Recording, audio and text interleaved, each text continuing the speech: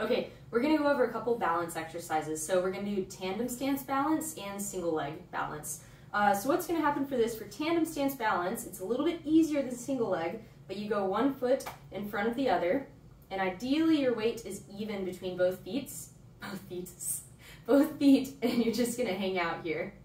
So this is a position that I like to be in if I'm brushing my teeth, if I'm waiting for my tea in the morning, whatever it is. Adding a little bit of balance is a really great thing to do.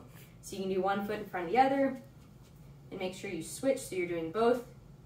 If this gets easy, what you're going to do is you're going to close your eyes.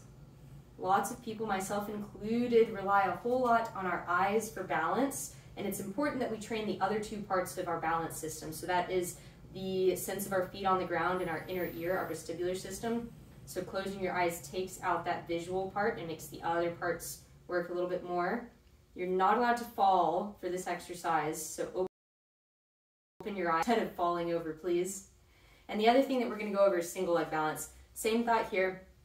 You're keeping a nice soft bend in the knee, no locking the knee out. Muscles in the leg need to work.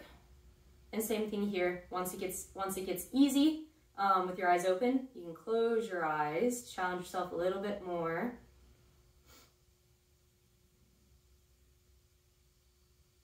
And you're aiming for 15 seconds at first. Once that gets easy, aim for 30 seconds.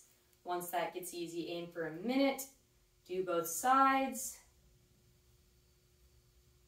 And for me, my left side seems to be not as good as my right side.